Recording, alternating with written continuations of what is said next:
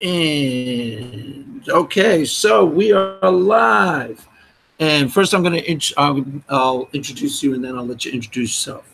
So we had last week on Monday we had the German atheist, and I got a lot of comments from you that it can be better than we have, even better. Of the godless community, one half of the Non-Sequitur Show is here in person to tell us about his spiritual experiences. And you may know him as Steve McCrae. He calls himself an agnostic. Is that still correct, Steve? Yeah, it's still correct. Okay. Don't let that fool you if you are an atheist. He is one of your big guns in the fight against religion. And he's one half of the Non-Sequitur Show. And let's have him introduce himself right now. Well, hey, first of all, Craig, good to see you again. It's been a while. You were on the Non-Sequitur Show, I believe. I don't remember the topic. You had a debate with Thomas, Holy Kool-Aid, but the topic. Oh, was it religion needed or is good? That was one. I've been on a few times. I've been on, I think. Yeah, you've been on a few times. The last time though, I think it was Thomas though. But anyways, good seeing again because, like I said, it's been a while. I'm not quite sure what the goddess community is. Is that a name that you've given something? Well, because I just titled you "Leading Light of the Godless Community" because I didn't want to say "Leading Light of Atheism" because I know you don't necessarily call yourself an atheist. So we'll get into that in a bit. But before we start, there's a couple things about you I don't know. So tell us. Start from the beginning. Like, how did you, in terms of your relationship to non-belief? Well, how about I kind of tell you how I got into belief to begin with? Go ahead. Because wherever you want to start. Yeah, I never grew up religious. My mom was Jewish, my dad was Protestant. We've had various other denominations in my family. My brother was kind of Jehovah's Witness.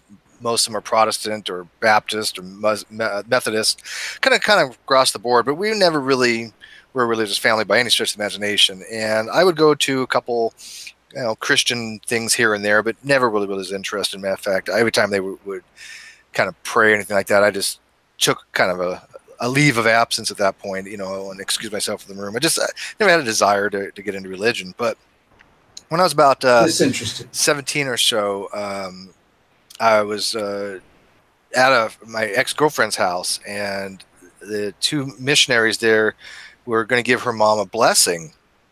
And the way they do is they anoint the person's head with oil, and they give a little prayer and stuff like that. And they asked, would you mind praying with us and being part of that little blessing. These are Christian missionaries? They were Mormon missionaries. They were Mormon missionaries. Okay. So yeah. And I remember distinctly, I was sitting on the couch, and they said her name, and as soon as they said her name, like my whole body was just like lit up like a Christmas tree. It felt like it was just wasn't a painful burning sensation, but it was just very, very lit up. As a matter of fact, I remember distinctly that I couldn't see like my eyes closed, but it was like if somebody put a very bright light up to your eyes, and you know how you can see the redness of your interior of the lids of your eyes. That's what I saw. I could literally see like somebody was putting a bright light to my eyes. And then they said amen, and that it just went away. And I also felt like I was like lifted up, like literally like I was kind of moved up from my, off the couch. And I said, "Whoa." And they looked at me like kind of weird, and I didn't really say much. But later on, I asked them, what the heck was that? And they were talking about the Holy Ghost and all that. Well, I decided to take the missionary lessons, and I actually got baptized Mormon. On that predicated on that distinct feeling. Wait, slow down. You got baptized as a Mormon. I had no idea about any of this. Wow. Okay. All right, keep going. And yeah, and I wasn't really active that much. But so what would you before you go on? What was that experience was convincing to you at the time, correct? Yes. That's why you joined up with the squad. Yeah, that was the only. Yeah, because that was the experience itself telling enough to impress anybody. Any ulterior reasons? for joining? Well, I didn't have an explanation at the time, right? I mean, I went by with their explanation, right? Because it seemed like the logical thing, or at least at the time, it was the rational thing. Okay, so go ahead with the. And so, that was my only, spiritual experience that I've ever had where I said, okay, well, this is something I'm actually feeling. That's a tangible thing. So let me run with it. And then in about 2008, the church, and again, it wasn't really active. I went to the military, joined the Navy, as you know, and became a nuclear propulsion supervisor for the Navy. And throughout that time, just put it to the side. I mean, I never forgot the feeling, but the whole aspect of the church just didn't really appeal to me that much, I guess, anymore. Matter of fact, I got to tell you, I mean, I never really had a connection to like the Book of Mormon. I read it 3 times. Never thought it was that great. Never had this relationship with Jesus. Never had this relationship with God. That's not feeling that I had. And in 2008, when the church started to get involved in politics by funding these Prop 8, which was the marriage proposal in California, I was very much against it. Then I read more about it and found out they were giving money to the Evergreen Project, which was a project that believed in reparative therapy or conversion therapy, which is basically making somebody who is gay, trying to get them to be heterosexual, either by electroshock therapy or by prayer. May have been some drugs. I don't know, but it doesn't work. It's a pseudoscience. Right. And who exactly? Prop 8 was. I vaguely remember that. That was the gay marriage. It was a California initiative on the ballot, right? Right, and it was. And so the church that you were involved in was. The Mormon Church gave a lot of money to go against Proposition 8. Right, and that you found out about that, and that you didn't like that. Well, actually, I think it was the other way around. They were. I'm trying to remember the actual proposition. I don't remember the proposition. Right, it doesn't yeah. They were against gay marriage. You are pro-gay marriage. Absolutely. So you're kind of uneasy about them taking their stand. Yeah, and I don't believe that a church should be involved. I believe in secular society. I don't believe a church should actually get involved in political matters, right? Especially when they're along the lines of something dealing of that nature, and especially to the point where they're funding it, right? I mean, I believe in a very strong separation of church and state. Right. Okay. But keep going. We're still in the story stage. Okay, so I basically at that point I really had a major disconnect with the church at that point, and then I never really formulated my theological positions. When I first got on the YouTube scene, I had my channel 5 years. I started my channel in March of 2013, so it's been over 5 years. Was it as it formed now, where it was like atheists coming on in debates, or was it something different when you started? No. Actually, by the way, Segart notices that you do have some static from your mic that I pointed out earlier. So, is it bad? Ask him if it's bad enough that I should switch. Well, he can probably hear you in the live chat. Hey, Cy. Good to see you, buddy. I like Segart. Great guy. One of my favorite theists. So I thought I was. Wait a minute. What do you mean? One of they're not exclusive. He's my favorite theist with a PhD in biochemistry. How about that? No, actually, he's one of your favorite theists with the P. No, all right. Yeah, actually, he is one of them because I actually really like Dr. Fuzz Rana too. So. I don't know who that is. Dr. Fuzz Rana, he is with Reasons to Believe. He works very closely with Dr. Hugh Ross.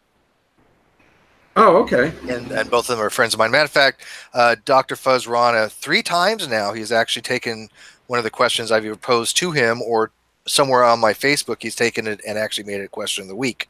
So I was really appreciative of that. Plus, he actually sent me one of his books called Dinosaur Blood and the Age of the Earth, and he kind of asked me to kind of look it over from a layperson's perspective. Because anybody can ask for a book review, right? But people know that I'm not an expert. They know that I'm a layperson, but most of the people don't think that I'm an idiot.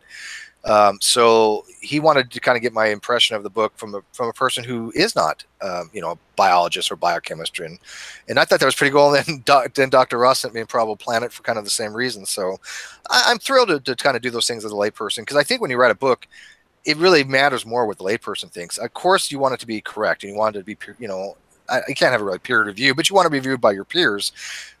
But if a layperson doesn't understand the book, and that's what the book is kind of tailored to, then what good is it, right? And I thought Impossible Planet was very good, by the way. Right. And I thought Fuzzbook was really good. My only criticism is Fuzzbook was really small, but. Okay, one thing before we go further, because I didn't get to this yet, and I'll forget. What is your actual education background? Or do you have a PhD? Because I always think that you do. I don't even have a degree, man. You don't even have a degree past high school? Nope. Wow. Wow, that's well, hang on. I have 120 plus college credits, right? I mean, I have enough for a bachelor's degree. So in essence, I have the equivalent to a bachelor's degree. I have a lot of credits toward nuclear technologies, but I didn't finish my degree. There was a couple more classes I needed to take. I didn't finish those classes, so I didn't get my degree. So I'm undegreed or non-degreed. But that doesn't mean that I don't remember the information that I took, because I took a lot of college courses. I took macroeconomics, I took critical thinking, I took music theory, I took accounting, and then I took a lot of core stuff. So I took calculus and took physics, but I also had about 60 credits or so through Naval Nuclear Power School, which is about an associate's degree towards nuclear technology. Most of the people that finished their degree in nuclear engineering didn't have to take that many more courses to finish their degree in nuclear engineering, but I didn't take those courses. So, no, I don't have it really amazes when people think I have a degree. I don't know why. Let me just speak. You strike me and many people as very well versed in some of at least the things that you are talking about. So are you mostly self-taught? What is this, through just reading online or going to different sources, library, or so where's the body of your knowledge coming from? Well, I mean, growing up, I was kind of the smart kid in the class, right? They call me the professor. Right. And I really happened to like astrophysics. And I was I was sitting in college level courses when I was like 16. I was reading at a college level when I was in grade school. I scored a 99 on my ASVAB, a perfect score. So, I mean, all my life I've kind of excelled in the intellectual department. But then, you go to nuke school, and the nuke school is the top, I don't know, 1% of the military, I guess, really. You have to have at least, I think, an 85 to get a nuke school. And most of the people, if you have less than a 95, you're probably going to fail out. I never really toot my own horn, but I got to tell you, it was rough. It was hard. Anybody who thinks that Naval Nuclear Power School is easy needs to try it, because it is not like college. College is a breeze compared to Nuclear Power School. Matter of fact, it's designed by MIT. They take literally 5 course credit courses, like you take like calculus is worth 5 units. They take 5, those types of courses, and they compress it down into one day, and you have 6 months to learn it. Then you have another year and a half to actually apply it. So it's a lot of freaking work. Okay. But, so when I got to nuke school, I realized that, hey, these people are smart. I actually got an average score. I was basically 3.0, right? Straight down the line. Right. I think I even got a 2.95 on my final, if I remember correctly. But it's passing, right? You had to get a 2.5 or higher. People didn't. In fact, the highest grade in our class was a 3.6. So what does that tell you? So it's a hard thing. But I realized that, you know what? I'm not as smart as these motherfuckers, right? I'm just not. And then when you get on YouTube, you're around people that are degreed and are intelligent. And you realize, you know what? You don't know jack shit. But you enjoy listening to them. And what I did over the last 4 years is I listened to people. And I gleaned so much information from it. And then I would go validate it on my own. I would go look at Google Books and go read things. If a friend of mine would tell me, hey, in philosophy, this is like this. Okay, I would read the thing 7 or 8 times before I kind of understood it. But I wanted to understand. I definitely think Twitter opens you up. Twitter with YouTube combined especially opens you up to a whole...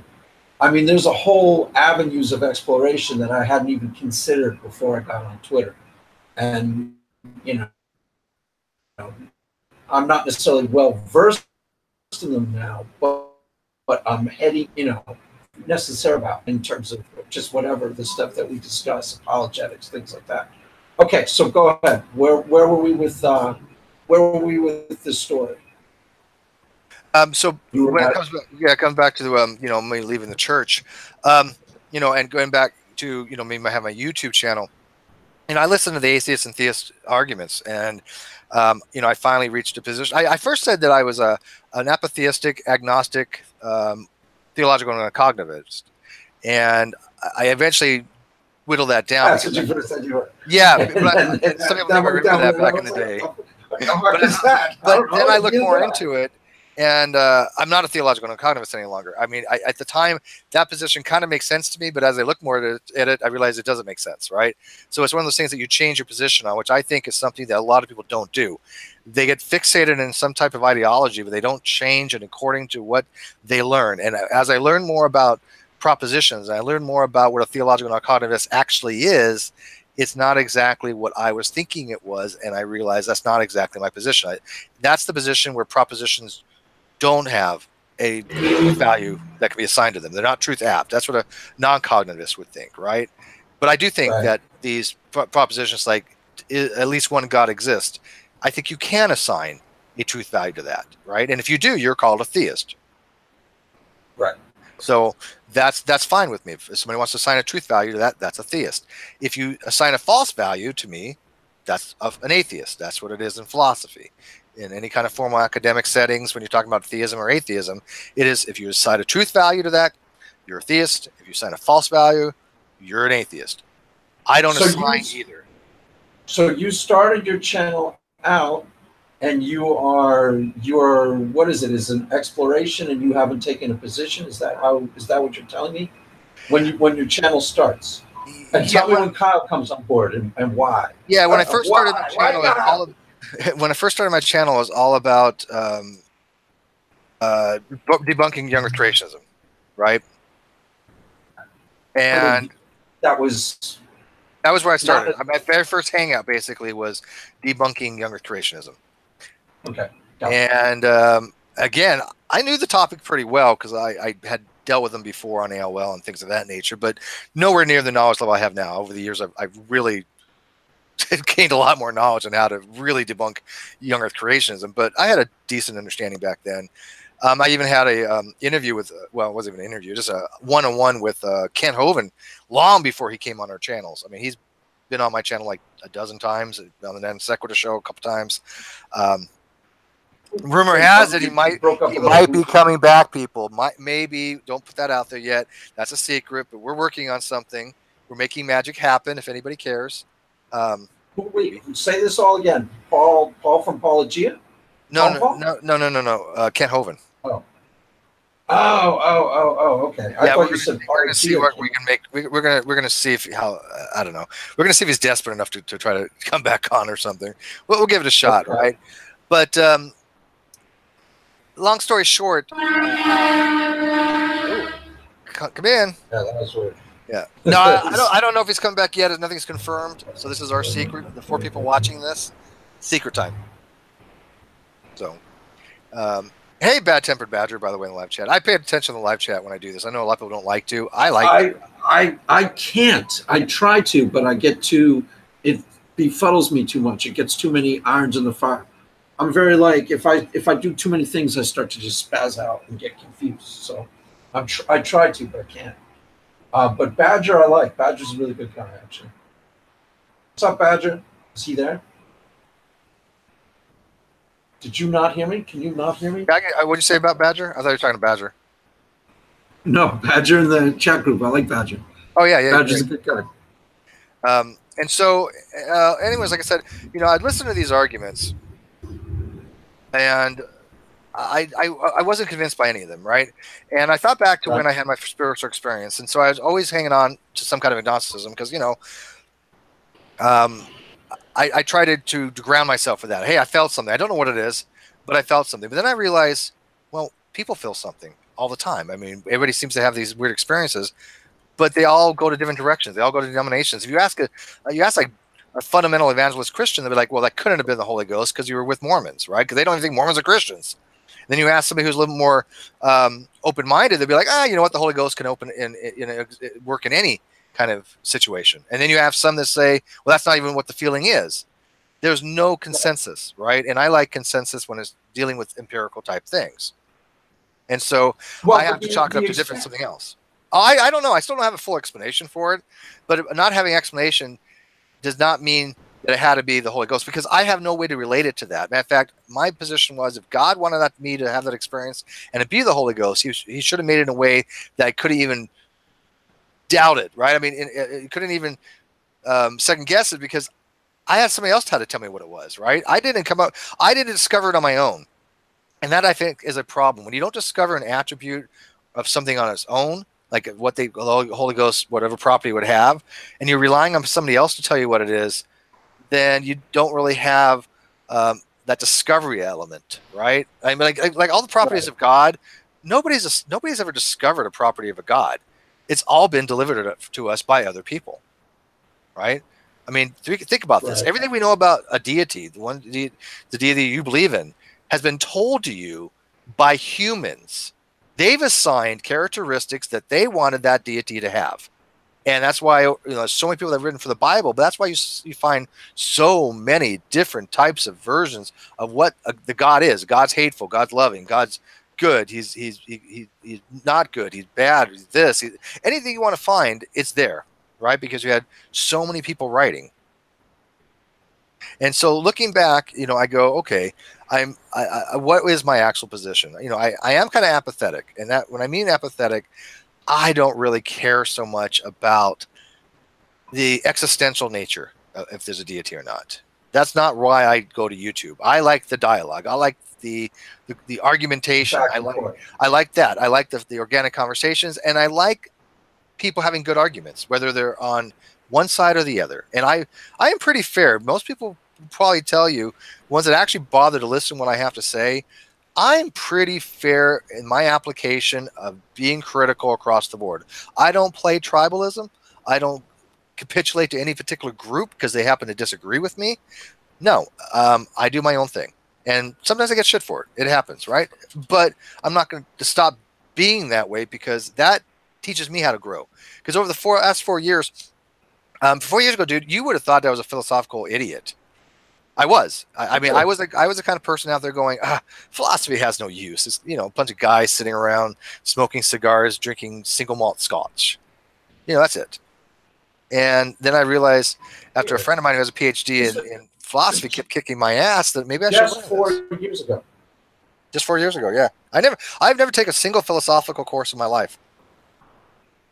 I took all science courses. I took biology. I took like intro to astronomy kind of courses. I love the sciences, but I didn't bother with taking any philosophy courses. Everything I learned about philosophy, I've learned on my own. But in that brief of a time, because I would have thought that you were at least a lay person in philosophy, going all the way back to your 20s at least. Oh no, 4 years, man. Wow. Okay, you know what that reminds me of? I don't know if you listened to. I had a chat with Renee. Do you probably know Scott Clifton? Yeah, right? Of course I know Scott Clifton. Yeah, theoretical bullshit. Do you know him? Theoretical bullshit he's known by. So, yes. Yes. For a while, I was friends with him last year before he became, right before he won his Emmy. And then I was chat with him a lot on Twitter. And now I immediately, just from my interactions with him and from watching his channel, I was convinced without asking him that he had a PhD in philosophy. He's a high school dropout. Yeah, so no, he's totally. Yeah. He has no formal education on philosophy. It blew when he told me that. I freaked out on Twitter. I think it freaked him out because I was like, "What the fuck?" I just want to show you that you don't need. I am a very big fan of people that go out and get an education. I mean, I am in awe when somebody says they're a PhD. My mouth hangs open. Right? I am actually intimidated still to this day. And how many dozens and dozens and dozens of PhDs did I talk to? A lot. And I'm still to this day just amazed when I get a chance to talk to them, especially when, like the other day, I was talking to a Dr. Kroon, who's an astrophysicist, and we were just shooting the shit like on Horizon. There's a Horizon problem, and we're talking about cosmic inflation and all this other shit. It was just like, I'm talking to an astrophysicist about this stuff. This is great, right? Never would have happened years ago, right? It's only because of the great debate community and YouTube that I got lucky enough to meet people that have, you know, gone that far in their education, and I applaud that. I don't ever want to be held to that level because I didn't get to that. Probably also. What's that? So what's going to interact with going on is a bit of an organic process because you're on these debates all the time, which sharpens your mind, and then you're dealing with high-level people at least some of the time. You mentioned Ken Hovind. Okay, he's not the highest level, but then you're dealing with PhD people. So it's sharpening your intellect, and it's at least teaching you the language. And once you know the language, you know that's half the battle. If you can talk the talk when it comes to philosophy, and people know you're not just talking shit, a lot of times it starts to sound really informative or really it starts to sound really highbrow and very I get that, and you know, I what I do is like on a non sequitur, I kind Would of you say that was correct or no? yeah things get highbrow pretty quickly, right?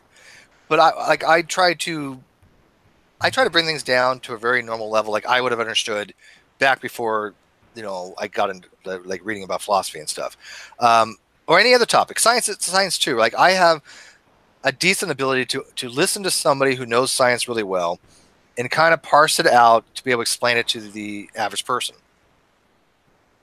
And that's kind of what I do. I would say totally. Good. I would say totally. Those conversations and your live chats on the after shows, the conversation go into too esoteric, and while it'll spill over and can't even listen to the same one, where it just gets too theoretical. But for the most part, you guys, both of you actually, and Kyle too, do a really good job of grounding it back, bringing it back down to the, you know, to where the audience, you're not going to lose people in the audience, right? Yeah, right? and that's a concern we have on Non-Sequitur Show. We want to be able to diversify to a large group, right? I mean, obviously, we can't please everybody. And Kyle and I are both well aware of this, that you are never going to please your entire audience. And the reality is that if you please about 80% of them and 20% are unhappy, you know what? Such is freaking life. That's the way it's going to work on YouTube. And that's not across the board, but I mean, a single video, one person may say, I hate that video, but I love the next one, right? So as long as they're having videos they do watch, it's gonna equal out, right? But like the videos that I like, people don't really have an affinity for. Matter of fact, Kyle's and I's favorite videos are not our top videos, believe it or not. Right? What are your guys' favorite videos? I like videos actually, like I gotta tell you, like I love the coin videos, like with Nick, the numismatist. I'm just fascinated by that shit. Just absolutely blown away. Yeah, oh, they're great. They're great. He talks about the coins from the Greek era. I love Dr. Misha coming in and she talks about Czechoslovakia. I liked it when when Dr. Bowen comes in, he'll talk about Assyriology. Those are the ones I really like. But of course, the dumpster fires are the ones that get all the views. Right. So like it's the way it is. And Ron, that type of thing. Yeah, and I love Aaron too. Yeah, I mean Aaron, I absolutely adore. And he's a great guest, fantastic guest. Those do get a lot of hits, right? But the dumpster fires are not the ones that people are going to take away something educational wise, right? Something edifying. So to me, I just happen to like the educational ones. It's just personal preference, right? That's it. But we have to do a mixture of everything. Right. And I totally agree. Yeah, and that's just the way it is. That's what it is on Non-Sequitur. You never know what you're going to get. One day it could be a dumpster fire, the next day it could be a highbrow conversation. But even then, like you said, it doesn't get too highbrow. When we get to that level, we kind of go to my channel because I can bring in more of a select group of people that may know the topic, and we can kind of get in more in depth, right? And that's the ones I like because that's the ones I learn, Right. And I wish more people would get more in depth in my channel because I'm like, hey, you know what? I want to learn this stuff. Go ahead, man. Get in depth. And if I got questions, I'll ask, which I always do.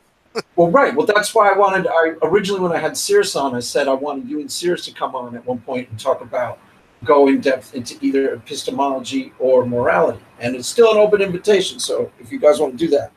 Yeah. The morality topic, though, is rough because a lot of people use these words differently, right? And even I do not have a firm grasp on the whole moral content discussion. It's rough. It's not an easy discussion.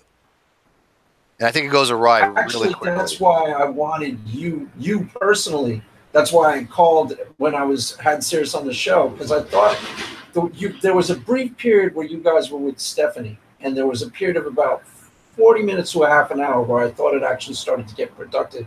I know exactly what you're talking about because you can get bogged down in even what subjective means versus objective, and how people hear subjective can get really, really confusing. but I thought that your take on morality, and I don't know if we should go into this now, but I thought your take in morality could get very productive because I got what you were saying, and I thought we could you meet it. So it's. Or we I can talk appreciate about that. it now. I try to break it down where people can actually understand it. Although I get things wrong quite frequently, right? But the difference is when people of a caliber that know the material correct me, I don't pull this. Oh, I'm going to push back. I'm going to be like, well, what the hell I got wrong? Even if I was right, at least I'm going to take pause and go, okay, what did I get wrong here? I want to think this through. Like the is-ought, I still have a hard problem with Hume's is-ought. It's a difficult concept to get. I'm still working through it, right? So that discussion I kind of backed away from because I didn't know enough about it to really dive into what the is-ought is more than it just being a hidden premise that exists in there and dealing with normative qualities and other qualities. It's a very difficult subject that I'm not going to ever get good at. So those things I steer away from.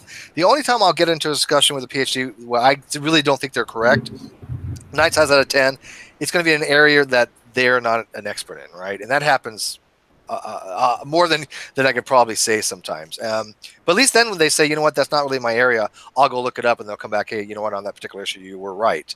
So it can happen, you know. Right. Now the thing that I was going to tell you, because you just made the first time I was on, I liked about Heather, was that was the first time that I, as a theist, ever felt like I was talking to people interested in getting at the truth or having a real conversation, or you guys were not just trying to like shut me down and like shut me out. You were taking some of the things I say to try and expand the conversation. Mm-hmm. So I was impressed the first time I was on the show, and I thought you guys were pretty much fair as far as evil atheists go. I thought you were you're not even an atheist, but yeah, and I'll get into that some of the lesser of evils. And I appreciate that. Look, our goal on the Non-Sequitur Show is not to play this game of gotcha, right?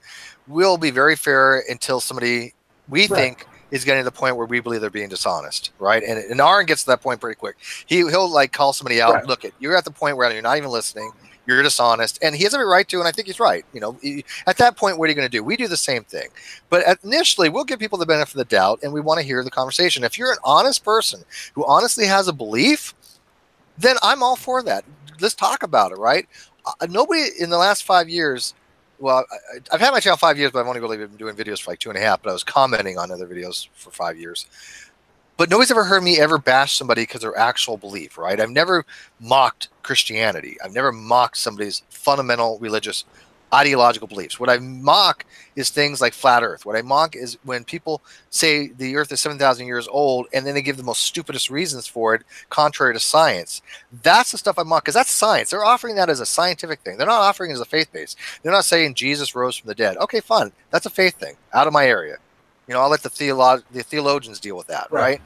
But if you tell me that the earth reigned for 7,000 or 7 days for 40 days, whatever the hell it was, and all the animals that exist, and all the plants that exist, and all the extant life that exists came from a ship that was floating all that time, that's no longer a religious belief to me. That is a legit attempt to try to make a scientific claim that I call bullshit on, right? Do you see the difference?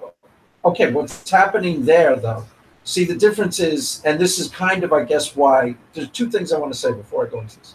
First thing is, a lot of people will say, yes, I try to be fair, and yes, we try to have real conversations, but you guys actually kind of follow through on it, as far as I was concerned, from my experience. You can hear me, right? Yeah, from your experience, Okay, because the last time I was doing this. The other thing, so you guys actually follow through on, is that if someone is making a claim that is more fact-based, then yeah, you gotta be able to back up the claim in terms of fact-based. Like if I were going to present this, I've even said this to the Noah's Ark Christians themselves. If you're going to say like the Earth is 6,000 years old, okay. Make your case to these people and convince them of actual concrete reality. You know, Yeah, all of a no, sudden you're in an that's area of exactly. conversation. Yeah, that's So exactly it. you're perfectly legit to challenge at that point. Whatever. If I say, you know, this is America doesn't exist. Just say I throw that out there. America isn't actually a place. Okay, prove that with actual evidence that I can latch onto or go away. Right? Is that kind of Yeah. Look, if those things are scientific claims, right? If somebody says like Jesus rose from the dead, sure, somebody can say, well, that's still a science claim against the ontology of the universe, saying that it's not. we know that the person can't. Miraculous. Yeah, but I take when somebody at least says, look, we're taking it as a faith-based claim that was a miracle. Science has no say on it any longer, right? Again, leave that to the theologians. But when you say that, and I'm not you because I know you're not a young Earth creationist, but when you say that, all life came from the ark, we can test that. And it's not, they're not saying that's a miracle. They're not taking that as a miracle position, right? That's a huge difference. And that's why when I go after young Earth creationism, I'm not going after a person's faith. I'm going after their scientific claims. Because they're saying evolution is wrong. The substance, if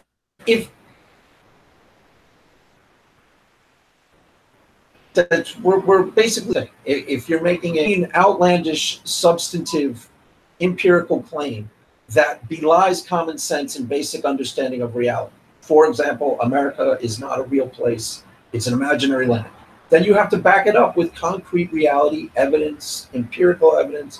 But when one of the things that you guys understood innately, which I've had to try to explain to other atheists, when you are having a theological discussion, that's a totally different thing. Yes. Then you, agnostic or the non-believer, can enter into discussion as if God really exists. You don't have to believe that God exists in order to discuss his attributes or discuss well, if I say God is good, a theological conversation without you can just for the purpose of the conversation, agree that, to have the conversation as if God is real. You guys understood that. A lot of atheists won't do that. They'll keep trying to beat you, quote unquote, in the conversation and kind of try to beat you over the head. So there's no point in really discussing anything. You know what I'm saying? Like if we start talking about some of the things we talked about on your show were like theological questions in nature. Is God innately good or does, the questions. Yeah, no, and so here's the thing. Again, I can step into any position. If somebody wants to argue a theistic position, I can hear them out. I can step into that position too. I can argue things like argument from contingency or argument from motion or any Aquinas five-way stuff. Doesn't mean I think they're convincing arguments, right? But I also know enough to say, well, you know what? This is why they're not convincing.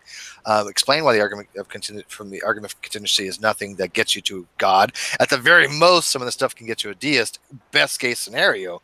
But it doesn't get you a theism, and I know that Aquinas doesn't even think that it could either. I think he was using them all as, hey, look, I got all these different things I'm going to throw at you, and make a probabilistic argument that because of all these different things, there's a theist, or a theistic type God. But I don't know for sure of that. But that seems to be what his approach was.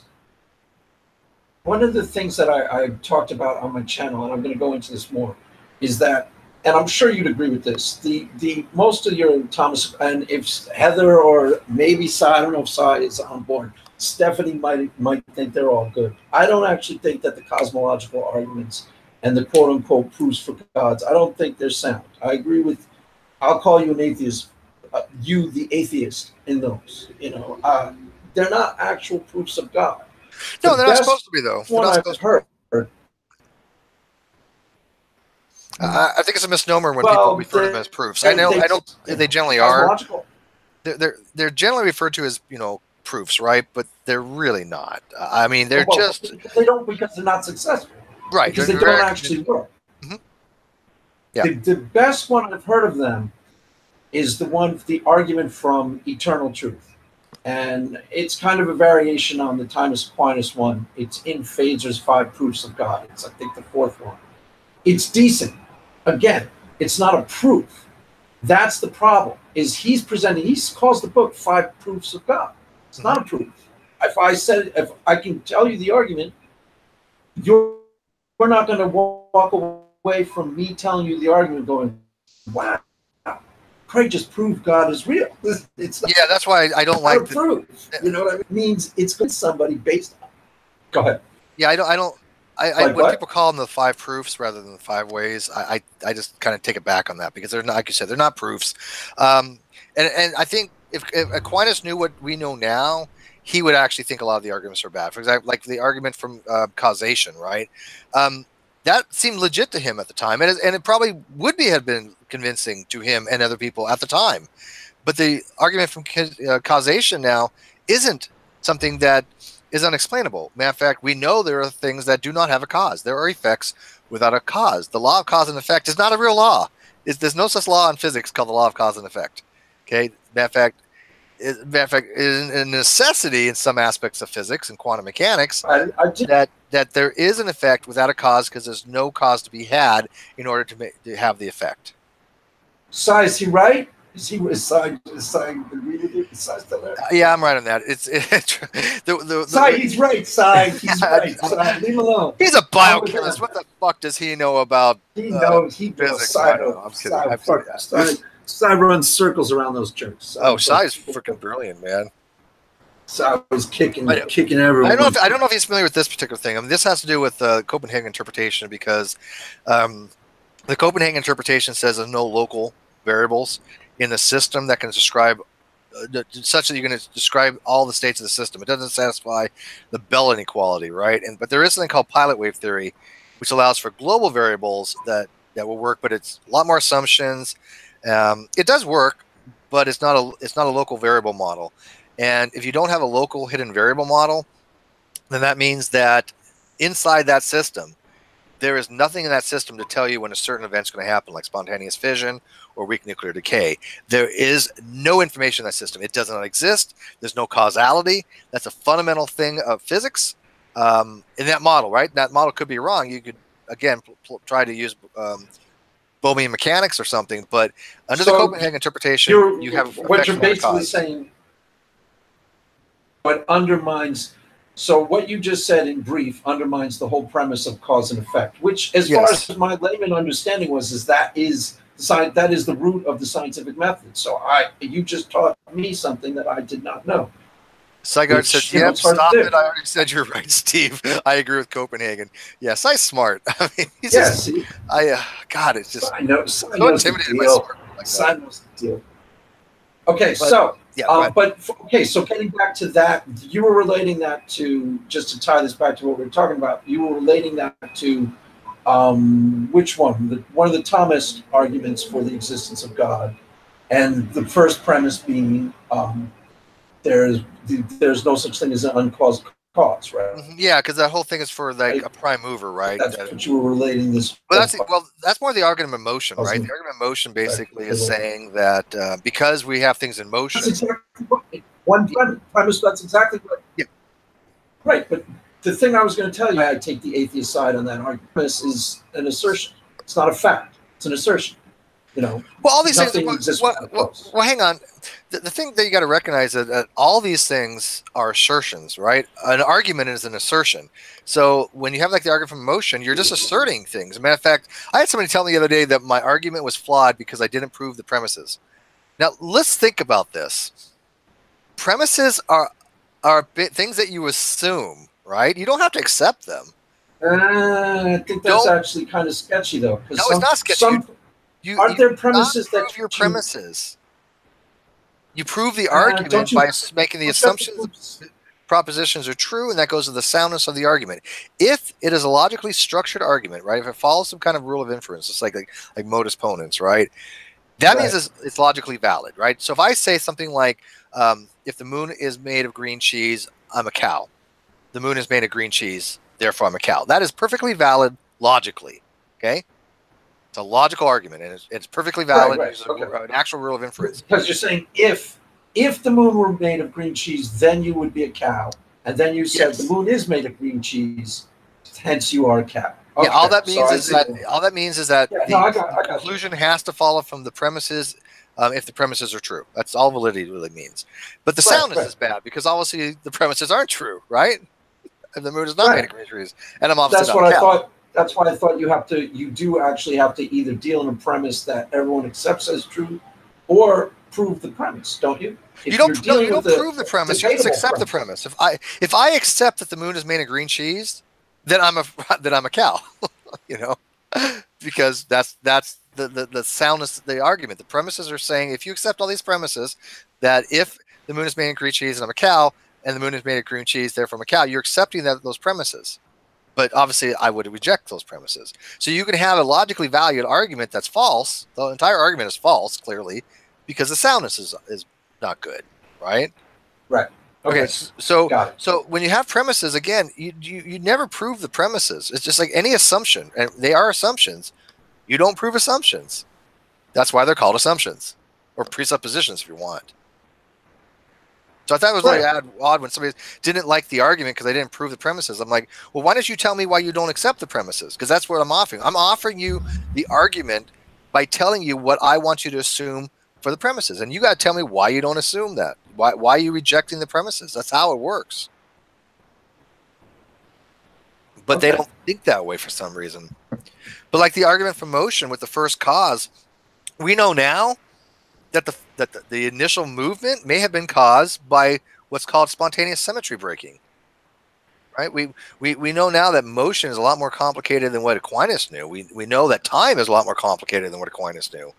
And so there might be some other things. And by the way, we might have discovered a fifth force just recently. Yeah. Yeah. So, he didn't know about these types of things. And so to him, it made sense for a causal relationship, right? You have the regress of causality, that you have something moving now, something had to have that move that, and that move that. And you have this chain of causality. And the way he described it was all motion is just changing from potentiality to actuality.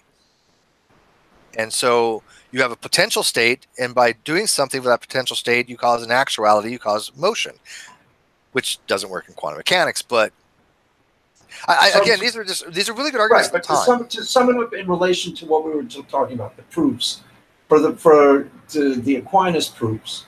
So you're basically saying that they were good for the time.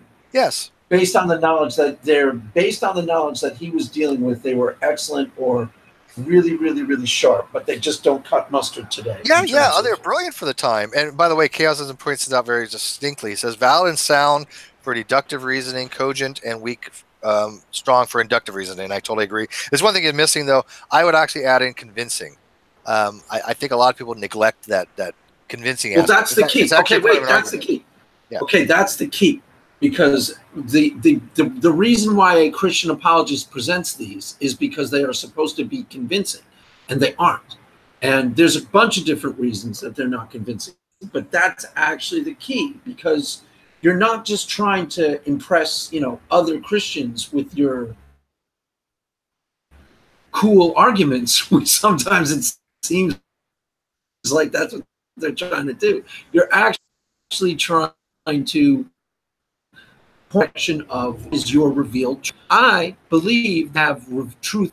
So if I'm to make an argument based on reason that I'm going to present to you, Steve, who doesn't believe me or agree with me, it's supposed to be, it's for you. It's to point you in the direction of you agreeing with my revealed truth. If it doesn't do that, there's no point in doing it.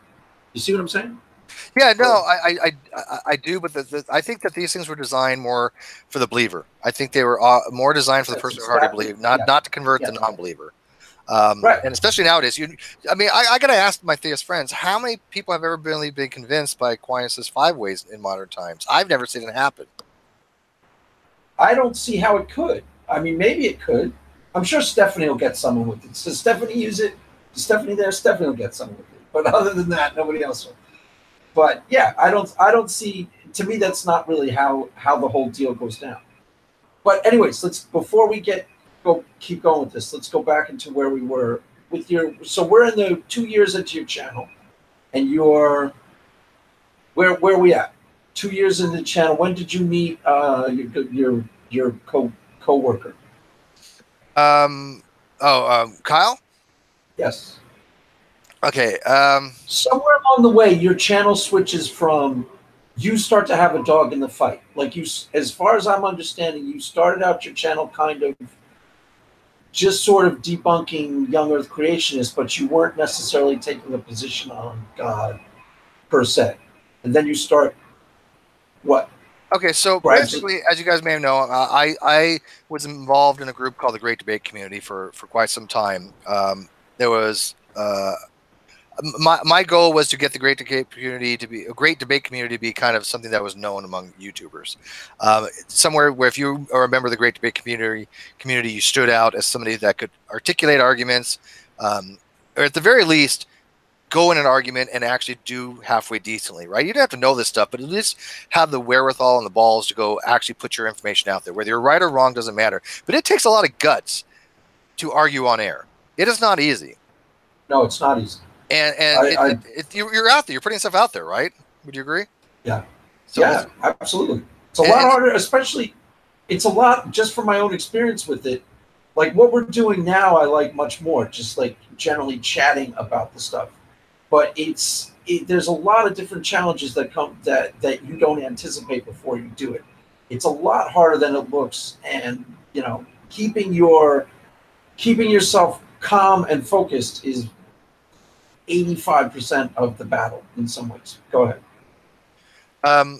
Yeah, and so you know, the Great Debate Community was set up to do that. Unfortunately, there were some problems internally, some schisms. I wanted a different direction. I wanted to have a higher caliber. Other people wanted this more basal trolling, you know, make a response video and just bag on other people. And that bored me, to be honest with you. I didn't want to do that because anybody could do that. I wanted something higher. So there was a little bit of schism, but you know what? It's fine because the Great Debate Community now is stronger than ever. We've got almost 1,700 members. We have, I'd say, 50 PhDs and master's levels people. We have some of the biggest name YouTubers in the skeptic community, in the Great Debate Community. But it wasn't the vehicle to take me to where I wanted to go because of some of the issues with it. Are there Christians in the Great Debate Community? Oh yeah, considerably not Christians. Oh yeah. Okay. Yeah, my dear friend who passed away, Jade, she was a member of the Great Debate Community, loved it. I think Sygart is a member of the Great Debate Community. Kay is a member. Everybody in their live chat is a member of the Great Debate Community, I think. I know SJ is. So, yeah, I mean, pretty much everybody who watches these things is a member of the Great Debate Community. SJ they may not participate much, but what? Yeah, SJ is true. How did SJ get a wrench? SJ get a wrench on your channel? Because she was getting timed out maliciously, and I didn't think it was appropriate. And she's been on our channel many times, and I think we had to give her a little guidance, but I think she'll moderate fairly, as long as she doesn't abuse it. Okay. I'm giving her a wrench as soon as I figure out how to do it. I have no idea how to do it. I'm giving her a wrench. Mute everybody, Stephanie. Mute anybody who says anything about me at all. Unless it's totally positive. Mute at will. Okay, go ahead. I'm sorry, go ahead. Yeah. So, so, you know, Kyle was going to do this documentary on the Great Debate Community, and he said, Steve, you know, you're the kind of the host and the owner of the Great Debate Community, so I've got to get you in this documentary. He'd already talked to Brett Keane, and he talked to a few other people, but he's like, I really like your what you have to say. I like your videos. You know, you're on top of things, and you present things in a way that a lot of people can understand it. Because Kyle is not a science person. His expertise is like graphic design, and he's very creative. I mean, he's probably one of the most creative people that I've ever met when it comes to design. I could never do anything that he does when it comes to these layouts. He's just fucking brilliant. And I didn't have that. So I mean, we started talking, and he said, you know what, we should do a podcast kind of thing, right? Forget the documentary. You know what? Let's just do a podcast. And I said, I love it. Let's just jump into it. And we started the podcast, and that went over pretty successfully. As of today, we have over 100,000 downloads on our podcast. Cool. But he didn't really want to get into YouTube, and I was telling him, no, dude, trust me, YouTube is where it's at, because I have a lot of friends on YouTube. I know a lot of people on YouTube. I knew Arn, and I knew a bunch of other big players. I said, you know, let's try it out. And so our first episode, we had Ken Hovind and Dr. Mays, right? On a podcast, just knocked it out of the park, right? Because, you know, Dr. Mays is a very brilliant biologist, and Kent, well, he's Kent. But he's a big name, right? Yeah. How do you get that big of a name that quick? Were you already well known because of the great debate community? Yeah. I already had some either popularity, notoriety, or whatever you want to call it from the great debate community. So people knew who I was because I had Aaron on my show a few times, or channel. Okay. I had Kent on before. So, I mean, I was hosting the debates with King Crocoduck and Ken Hovind long before NonSequitur. Okay. And anyway, so I realized that, look, with my contacts and my limited amount of science and things like that, and Kyle's ability to market and make graphics and all this other stuff, we have a winning formula. And we had a goal. I got the brains, you got the looks. Let's make lots of money. Make money. That's great. You know that? Yeah, that's a great song. Actually. We might actually throw that on a video. So we wanted to be bigger than Drunken Peasants, and by the way, we already are. Because are you really? Well, they broke up, so that's we get more views than they get now because they broke up. So I by default, right? And we were on Drunken Peasants the other night. We were on. Well, we were on the. I saw that. Wait, before you go on, what are they? Is one of them like the brother of the Amazing Atheists, or what's their? Yeah, TJ and Scotty were brothers. Okay, I thought so. And friends with Ben. Where him and Ben are brothers. I don't remember. I think TJ and Scotty are brothers, aren't they? I don't remember the family dynamics. But anyways, they all split up. And by the way, I liked them all. I was never a big Drunken Peasants fan to begin with, but I love TJ's monologues. I think he does some of the most exceptional on his own monologues, but I was not one of the DP crowd because I just didn't find the toilet humor any good, right? But I really liked Ben. Ben was really nice. He wasn't feeling very well, but it happens. Right. SJ asked who broke up. Drunken Peasants broke up. But anyways, we got together and we said, let's do the YouTube videos. So we started doing that, and that just took off. And people started liking the format because the dialogue that I had envisioned for my channel for the great debate community, that's what we put on NonSequitur. These dialogues. Let's have the conversations. I couldn't pull it off on my own channel. I admit that. I tried, but I failed at it. But I did try. But the plans were there, right? I had the idea. I had the concept. Kyle had the other half of that concept. And so I was like, done, And, Kyle and I don't agree upon a lot of things, but we do agree upon the main things. And that's what I think makes the show strong. Well, you kind of innately agree on the concept of the show, as far as I can tell. You are broadcasting vision from this internal sense. You probably don't agree on twice. I think that's what you meant. You're referring to like things you don't agree with, in the theological department. But in terms of what you're putting out there, it seems to me like you're both in unison or in unity. Is that true? You broke up there. What? Oh, did I break up? It seems to me like you guys have agreed on the vision of the show itself. You guys are in unity in terms of what you're putting out there, what you want people to see, right? Yes.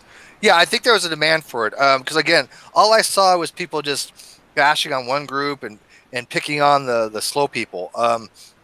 Yeah, that's fun. Don't get me wrong. There are some people that call the Clown Car Posse. I do enjoy occasionally throwing shit towards because they're just so stupid it's ridiculous. But I can't make a whole channel out of that. And I don't want to, right? I mean, I want people to be edified. They're not going to learn much by me just pointing out that a person who has no education whatsoever thinks that the Earth is 6,000 years old.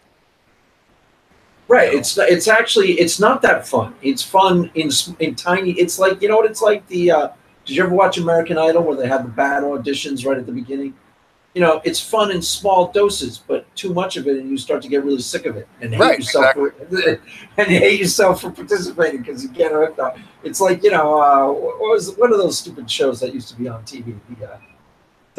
Those talk shows with the guy sleeps with his sister and they come on the talk show. What were those? Oh, there was was it not Morton Downey Jr., but they like him. Geraldo Rivera and right. Jerry Springer, that kind of stuff. Jerry Springer, that's the one I was trying to think. The guy's the mayor of Cleveland or something. They're fun up to a point, and then you get really sick of yourself for watching them and enjoying them, and it's the same idea. But your show is sometimes like that, every like once in a while. But then you also go try to have more ambitious, edifying discussions and debates, right? Yeah, because I think that the discussions better suss things out, right? Because if you have two people that disagree on something, you get a more diverse understanding of the topic because you're looking at it from two different points of view. Now, there's certain things that are not debatable. I've never labeled a flat Earth debate as a debate. Well, maybe very early on I did. People may find me in an old video me saying debate, so I can't say that. But I don't now call them debates because they're not debates. There is nothing debatable about flat Earth, right? It's just wrong. It's one of those things that it's not, do you believe in flat Earth? It's, do you understand why the Earth is not round? That's the only question to ask somebody. And I'm the same way with young Earth creationism. There's no debate on that. It's done deal. It's wrong. But if somebody wants to say, let's debate about the nature of God, fair game. Go ahead, right? Let's talk about morality. Fair game, right? These things are debatable because there may not be a set answer to it, at least that we're not that aware of. And I think the great debate question, which is the reason why it's called the great debate community, is the unanswerable question of God's existence. I think that when people throw things out there like, oh, the great debate's over, God doesn't exist, or the great debate's over, it's been established God does exist. Whenever I've talked to those types of people, none of them, for example, understand the actual debate. They don't understand the topic. And it's frustrating too because they make these proclamations with such a surety, but then when you ask them to actually demonstrate in some conceivable way why they believe that they're justified to hold that position, none of them ever do. None of them. That goes for theists and that goes for atheists alike. Now, that doesn't mean that they can't give a good justification for their belief. Sure. Okay. And might even be able to claim a knowledge claim, right? Possible. They might think that they're justified to call it knowledge. But when you say that the debate is over and you made a conclusive thing that has been troubling mankind for thousands of years, you know what? That's arrogant. That is arrogant to think that all these brilliant people that still don't know the answer to it, that have sit around and actually formulated these types of arguments and formulated reasons against the arguments, to come in, in 2018 and go, oh, well, yeah, we all know there's no such thing as God.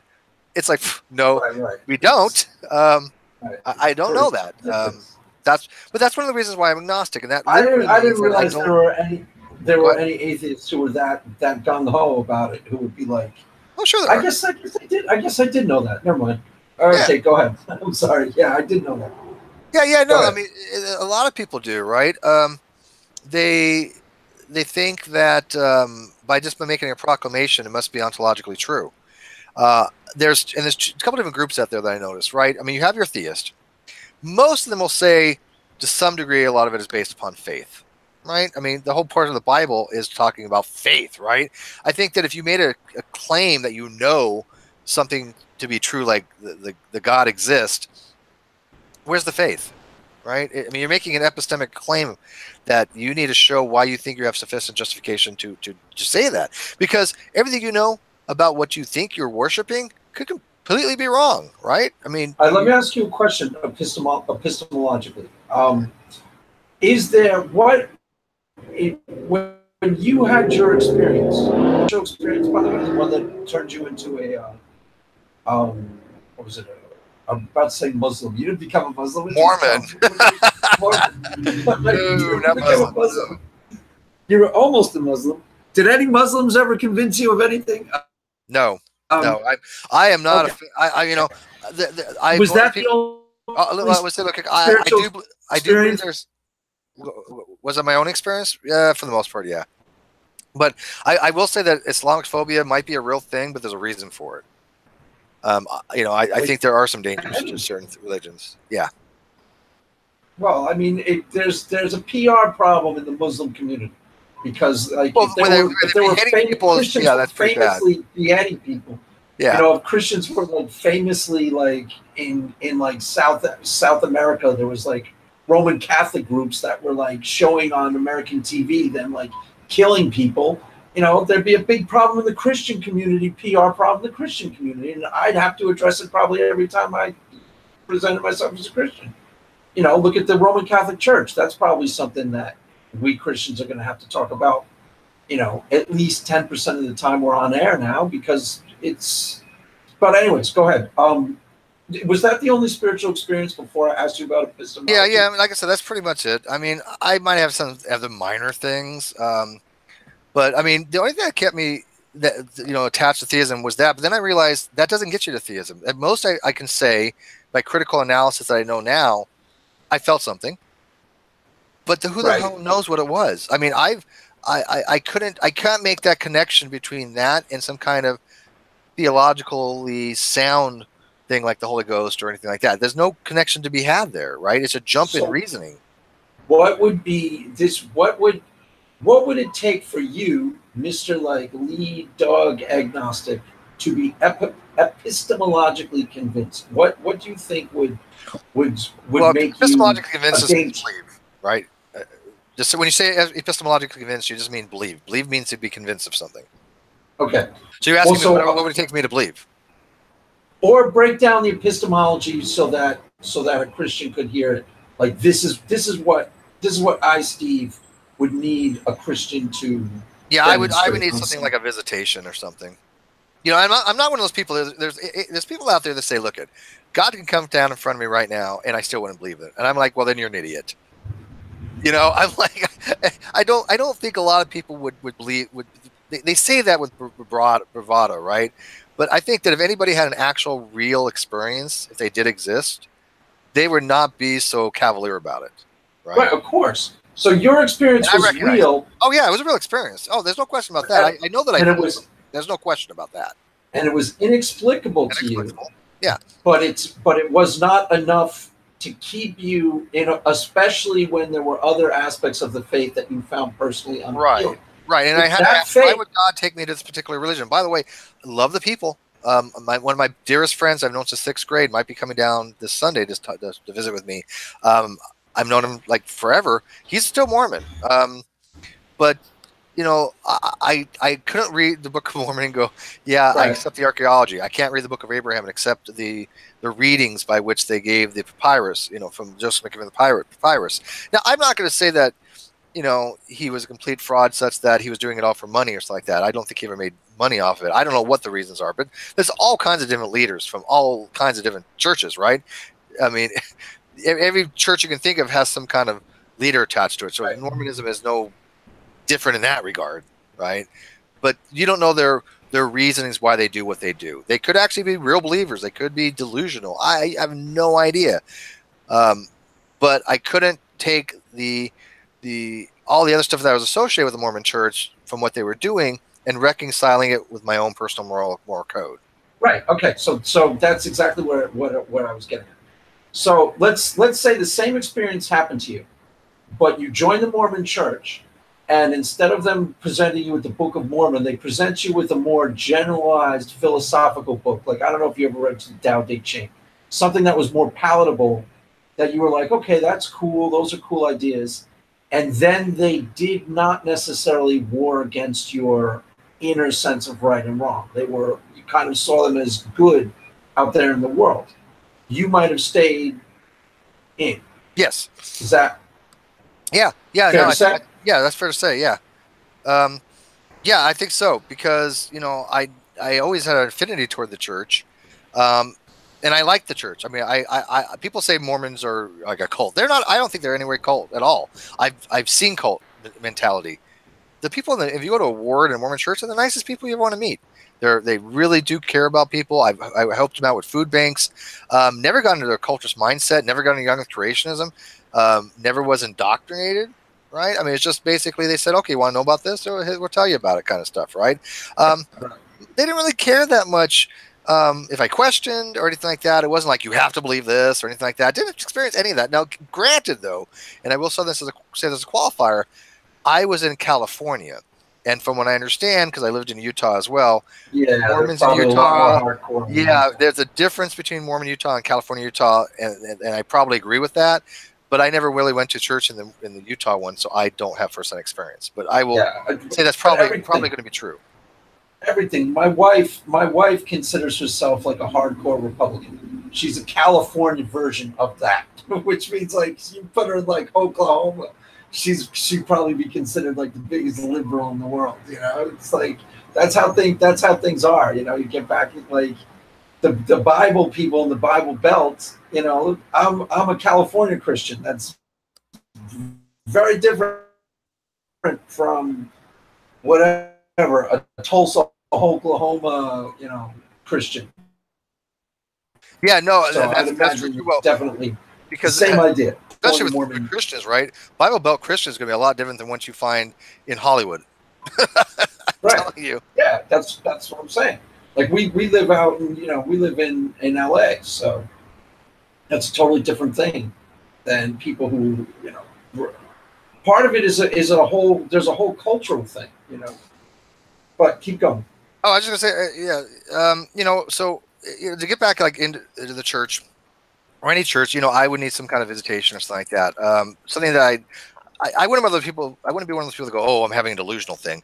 I'm pretty sane. I've never had any kind of reason to think that I'm not in possession of my faculties. Now, granted, I've had auditory and visual hallucinations before because of sleep deprivation, right? Or Really? just sleep paralysis. Yeah, I've had sleep paralysis all my life, insomnia and sleep. What do they call it?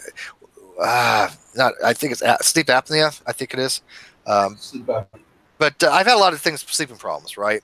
And I've had times where I've had actual visual and auditory hallucinations many times. Hallucinate? What you visually hallucinate? I've actually visualized an actual demon floating above my head, like in like full wingspan, everything.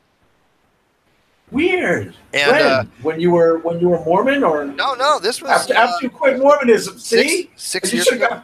This was 6 years ago. What'd you do? Did you pray against it in Jesus' name? No. Actually, I was like, this is freaking pretty cool. Yeah, I've had you're like an agnostic at that point. So like, oh, cool, the devil. Well, yeah, because I've had so many experiences that I've known that they're all in my mind, right? And I actually there was one. I'll tell you this though. I had a while ago. This was some years ago. But somebody had actually said that, hey, Steve, next time you have one of those hypnagogic hallucinations, pray in the name of Jesus that it leaves you. You know, do a test. And I thought of it from a scientific point of view. I'm like, well, what have I got to lose, right? Right? Because when you're in a lucid dream state, you are aware. You can control your actions. Okay, they're amazing. I recommend anybody who has never tried a lucid dream, go read about it. Go try to induce one. They're amazing, absolutely amazing. You heard it here. They say don't try it at home. Try it at home. Try it at home. Try it at home. You're not dangerous. The new cool drug. No one's ever died. Yeah, fuck drugs. Don't do drugs. You don't even need alcohol. Just learn how to do induced lucid dreams. And by the way, I've been able to induce mine 5 times about. It's not easy. Cool. So that's how hard it is. Although I've had many of them, only 5 times or so have I ever willfully induced them. But I did experiment. So I was in a dream state, lucid dream state, and these entities were there. Wow. They kind of look like people, but kind of not. But I was like, whatever, man. So I was like, in the name of Jesus be gone. And they just looked at me like, what the hell is that supposed to mean? I was like, you know what? I tried. That was it. That was all it was. So, like, I never get scared by anything. Jesus, we're atheists. I haven't had a nightmare in ages. Yeah, nothing scares me when it comes to dreams because I know that it's all not real. So can't remember the last time I had a nightmare. So you didn't think that when you saw the demons, you didn't give that any sort of because they were. I knew they weren't. I didn't know they weren't real. Okay. So when you hear about like life after death experiences, are you kind of thinking that that's what's happening to people? Yes. Their brain chemistry is overflowing, and they're attaching religious significance to it because of the religion they were trained in. I'd imagine that's how. I think that's more likely the case. Yes. I don't have any reason not to believe that. Right. But you are fair-minded enough that if you're convinced, your one spiritual experience was convincing enough that if all the other things were equal, and you felt cool about the church that you were part of, you probably wouldn't have walked away from it. Yes. So that's something to keep in mind if you're a Christian listening to this. They'll do a much better job of being good people all around. And I'll give you some other, since you primarily have a theistic audience, I'll give them a piece of advice from an agnostic. And first, let me clarify why I'm agnostic. An agnostic is real simple. A person who doesn't believe but hasn't assigned a truth value to the proposition of at least one God exists. Okay, so when you talk about like a lack theist or a person who doesn't believe there's a God but claims to be an atheist, which is fine. That's a colloquial way of doing it. I reject that, right? To me, not believing in a God is not sufficient to be called an atheist. To be an atheist, you have to have a necessary precondition of not believing in God, but it's not sufficient because in academia, atheism is the belief that theism is false, or their belief that there's no gods, right? That is straight up truth. Anybody who watches this video who doesn't believe that, go read a book on it, because I'm not BSing you. All the stuff you ever hear on YouTube and G+ about, oh, atheism is just a lack of belief, that is wrong when it comes to philosophy. That is wrong when it comes to academia. It only holds true in colloquial terms, and if you want to use it, that's fine. But if a person tells you, I am not atheist because I use formal definitions, don't call them an atheist, because epistemically, they are not atheists. It's just as bad as a theist calling an atheist a theist because they know God because of Romans, right? So don't mislabel people. But let me give you the best piece of advice for theists. If you're going to convince somebody that what you're saying is true, stay away from these radicalized evangelicals that don't know what the hell they're talking about, because they make all theists look bad. When you have people out there that are so damn dumb that don't even understand the most basic of concepts, and they're representing theists, they make theists look stupid. Because my thing is, why is God using these people as their PR peers? Why is their PR people? You like, even, you know, Sigard I like, SJ I like, good representations. I mean, SJ I think is bad at her apologetics, but she's a good person, right? I believe she means no ill will. She has a good heart, right? That's fine. Totally. But these other people are duplicitous, man. Just duplicitous. Well, and they give that's even in the Bible. You know, you just quoted the Bible. It said, "But because of you, my name is blasphemed amongst the Gentiles." Because of poorly, you know, Christians going out there not doing it correctly. But even worse than that is you got, you know, a lot of them. I don't really want to go into, because I don't want to bring them up. But you know, you got some people out there who were relatively famous, and briefly. Because they're making arguments that are actually really kind of evil or totally counterproductive to, you know, making Christianity look good or being an ambassador to Christ, let's say. Total counterproductive. Yeah, but no, yeah, Stephanie and Cy are ambassadors for Christ in the good way. They're presenting their case, and they're trying to the best of their ability to be diplomatic and not hateful, and, you know, put the best foot forward. Correct? Yes. Yeah, and like I said, I don't have to agree with them to recognize that. And I think that a lot of atheist non-believers make that mistake. And here's the thing. You know, I'd rather have somebody like Sigart that I know knows science and that I'm just in awe of when it comes to his expertise. And I'd love one day to maybe actually talk about more about his expertise. We never really have, and I think it sucks, because I really do like to learn a little more biochemistry. It's never been a field that I never really studied, and I never got good. I took inorganic chemistry, right? I had to qualify secondary chemist. But that's all inorganic stoichiometric chemistry, not the same as organic by any stretch of the imagination. And so I wish I could learn something from him, like Vesper theory more. Like I had to learn Vesper theory and Vespa theory, like the Vespa, like little mopeds. No, when it comes to valence of electrons. Oh, okay. I know it. Yeah, I know really well. I know really well. Valence shell electron peripulsion. Basically, when you're dealing with orbitals, you have sp1, sp2, sp3, and these are hybrids that exist because of the sharing of the orbitals of the electrons. And it's fascinating how it works. And you look at the 3D modeling, and it's really awesome.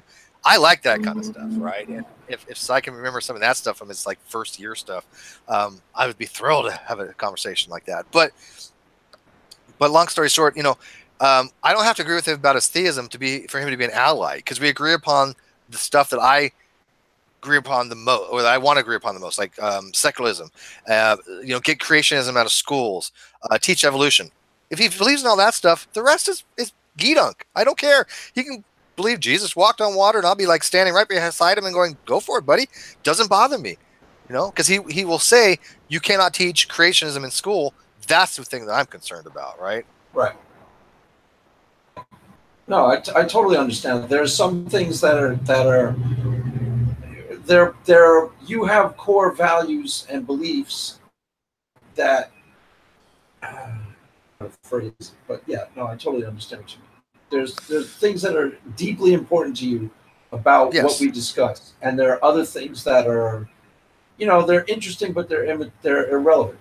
You know what they you chalk them up to personal beliefs, and they don't contradict any of your own innate code of ethics. So you're like, whatever, live and live, you know, live and let live.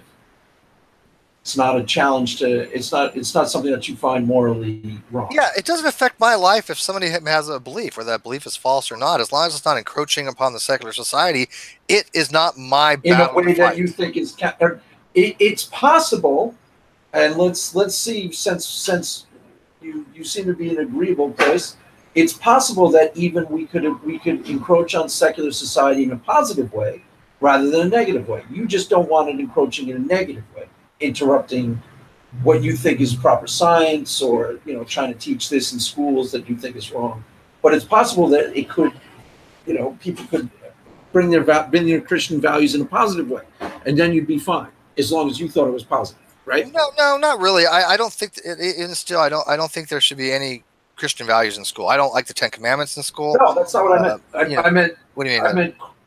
I meant like, if I'm a Christian, you're totally cool with that as long as my beliefs are kept to myself, or when they encroach on society at large, they're Yes. beliefs that Oh, you think are absolutely. positive. Sure. They're positive. Yeah, I mean You that's only why I object to it when it's negative. Yeah, exactly. Look, I know a lot of anti-theists, and the only way I stand for anti-theist is when people misrepresent atheism, right? Right. Because I concur with, like, Godless Cranium. His definition of anti-theism is what I use. This is what most people use that read the literature. What's his? I don't know what Anti-theism is somebody that's against the concept of God or against religion.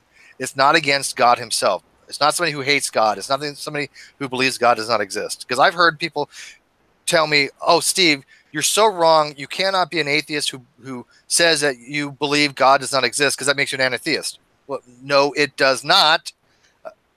Excuse me, they're completely different things. And so Cosmic Skeptic made that mistake, and Goddess Cranium actually corrected him on that. Atheism and anti-theism are very different things. And there's such a muddy in the water when you're using these terms, because people have used them differently. Like if I say strong atheist, that just means in the literature an atheist. It means a philosophical or propositional atheist that believes God does not exist. That's what it is. But Dawkins took that and turned it into something else. He took strong atheist to mean somebody who's 100% sure there's no gods. That's not what ever meant.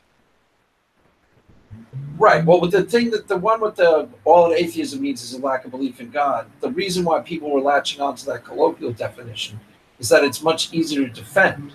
It's, you know, it's kind of a way of fudging a debate, because I don't mind, because I accept that if you want to say the burden of proof is all on me, that's fine. But the reason why they would latch on to that as the definition of atheism is to you know, it's much easier to defend in an argument. It's much easier it's hard to win an argument against that definition, because you can just, then I got to prove everything in the argument. Yeah, yes, yeah. See, okay. First of all, I respect the theists because they will take on the burden of proof, because they recognize that if they're going to say that something is true, there's an attached burden of proof. But here's what a lot of people don't understand. The burden of proof in that situation does not mean that you prove God exists. A theist does not have to prove God exists to be a theist. They don't have to prove God exists to accept a burden of proof. That's not what it means. It doesn't mean to prove anything. It is an epistemic burden, meaning that they need to give justification to why they hold the position.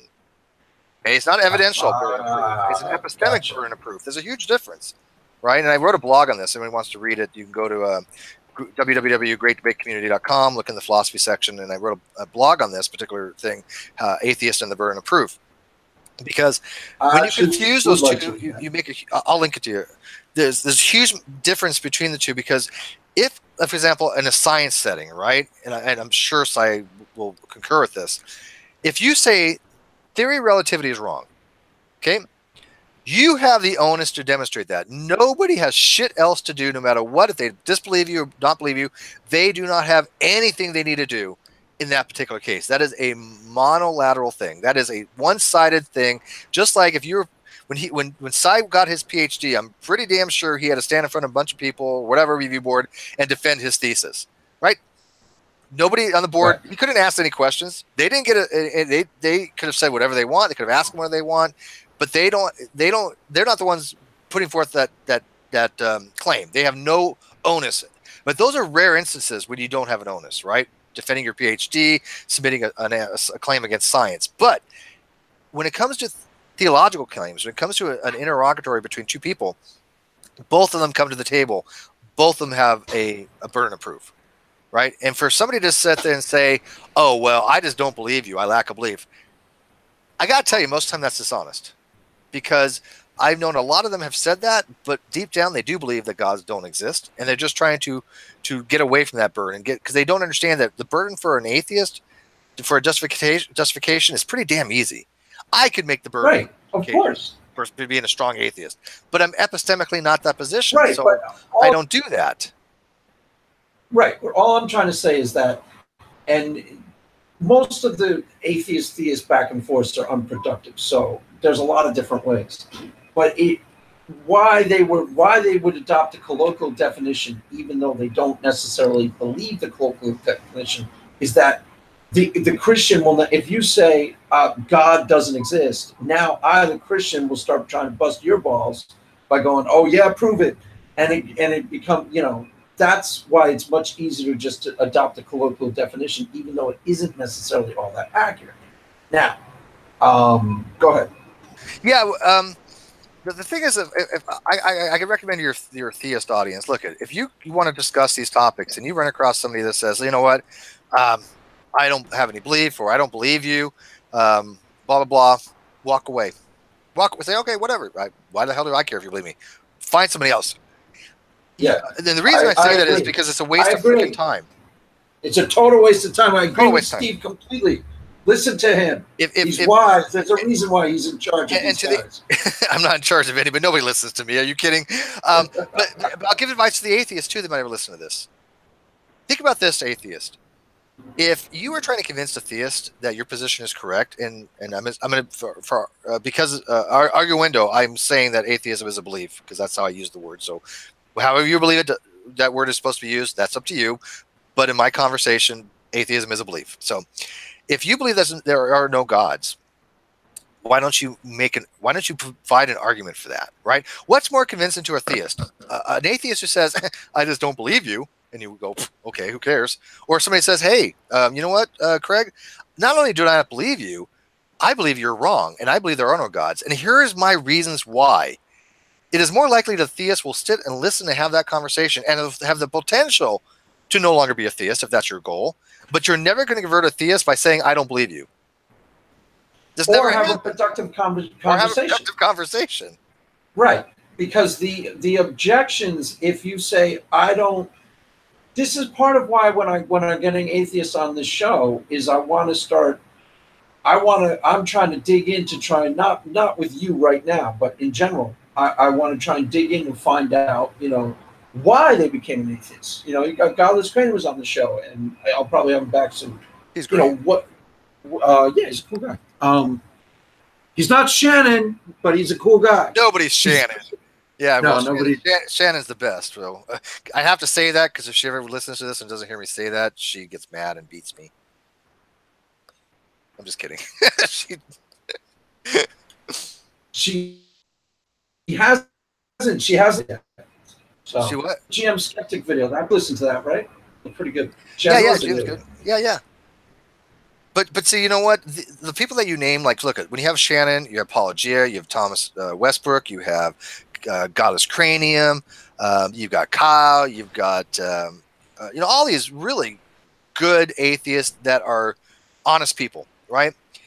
But right. Yet you have Correct. a group of theists out there that always talks about this really mystical group out there of atheists that I don't know who the hell they're talking about. Now, there are some militant atheists that are just stupid. They're out there. Granted, I know who they're talking about. Granted. They bothered me. Yeah, no, granted. They do exist, right? But they always seem to either tactically or implicitly try to relate that small little militant type of atheist group, which I can only think of a couple of them, to the whole. And so they're saying, oh, all you atheists. No, no, no, no, no, no. All those atheists that I mentioned, all the ones that, you know, deal with our little circles, those are good people. Oh, totally. And for them to lump them into these militant ones that I think are just assholes, that's not fair, right? That's like saying, well, Craig, you know, you're a theist, so that must mean you're a younger creationist, or, you know, something like that. Right. No, that's not what it means. Right. I said no, it's totally. I totally agree with that. And I don't do that at all. Like I make a big distinction between the cool guy atheists who I like and the dickhead atheists who are out there, though. They're out there. You know, there were times where I would put up a video and people I don't know would just come and insult me for no reason. You know, happened when I first got on Twitter. Now I know a lot of the people, so it doesn't happen that much. Yeah. But there used to be people who would come on Twitter just to bust my ass, who I'd never met, I didn't know, and they'd be like, "Well, you're just a dumb." You know. Welcome to my world, brother. I get people that I don't. Okay. It's kind of weird because as you spend more time on the internet, more time on YouTube, you obviously pick up more subscribers. You obviously pick up more followers if you're doing something good, right? If you're doing something well. I'm at the point now that I just cannot remember everybody, and I can't respond to every comment that is left at this point. It's just physically impossible. I get that. And I'm not. No, I'm nowhere. Dude, I'm nowhere near. You don't got time for these little people. No, please. No. You're really that one guy from that one debate. You're that one guy. You're that one guy from that one debate. When the guy's like, Steve, remember me?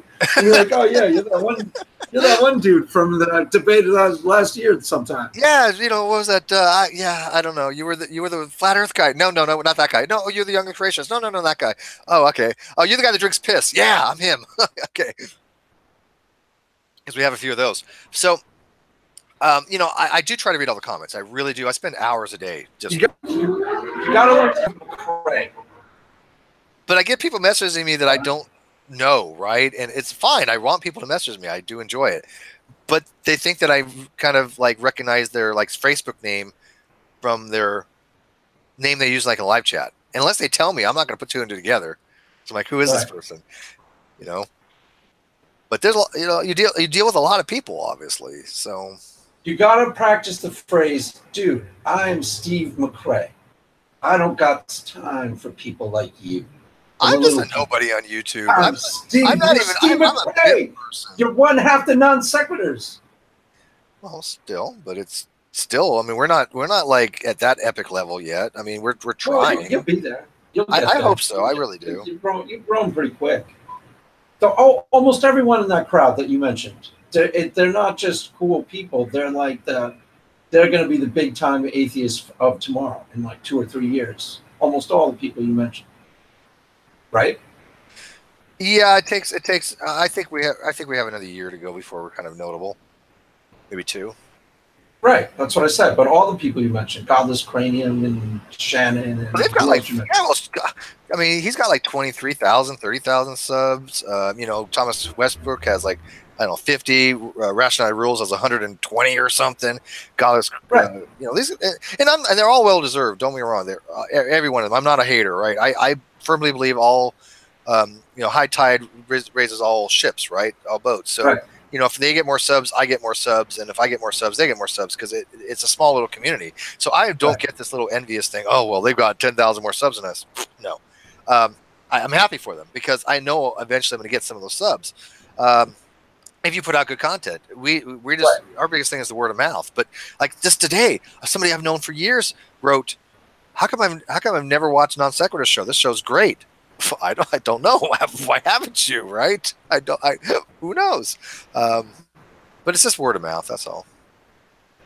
The who's Thomas Westbrook? I don't actually know who that is. That's the one name I don't know.